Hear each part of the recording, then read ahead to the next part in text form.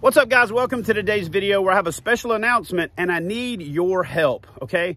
I am launching a new channel on Twitch, and the purpose for launching that channel is so that I can do more live streaming, more on the water tips, more in the shop, you know, lure walkthroughs, lure modifications, rigging tips, and things that just truly allow us to have an interaction as a bunch of knuckleheads just talking fishing and enjoying the conversation. I spend a lot of time on the road, which means I'm alone a lot, right? So being able to connect with you knuckleheads in a format that allows us to all learn from each other. It allows me to share my extensive knowledge about all things fishing, especially kayak fishing, but we're not going to limit it to kayak fishing.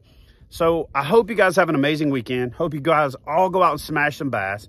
Hope you've been loving the content lately. I've got probably 30 fishing trips in the pipeline getting edited. The problem is I got to stop fishing to edit the videos, and I promise it's coming, and I hope you guys are enjoying the ones that I am putting out. But do me a favor and head over to Twitch. I'll actually put a link down in the description box, and just go follow my channel. I promise you it's going to be worth it, even if you have to create an account on Twitch. And you're probably saying to me, dude, that isn't that thing for like gamers and all? No, it's for whoever wants to connect with an audience. I think it's a great platform and a great place for us to share, exchange ideas, and it's actually designed for live streaming. So it's going to be one of the places that I do more and bigger and better giveaways. So you guys do me a favor.